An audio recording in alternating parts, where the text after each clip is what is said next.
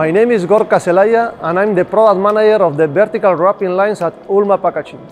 Today, I'm pleased to present one of our main development areas in relation of sustainability, especially focused to work with paper materials. Our research and development department is focused on adapting our machines to be able to work with different types of film, either alternative sustainable materials or thinner films. In this context, there are different types of paper film on the market, each one with its own particular properties.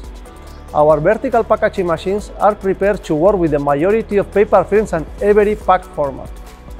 The paper film makes us design some parts of the machine differently to what we traditionally do with plastic materials. Firstly, the forming tube requires a special design with the correct entry angle in the forming collar, so that the final bag does not show any marks or wrinkles on the paper. Secondly, the field pulling belt system is also important when working with paper.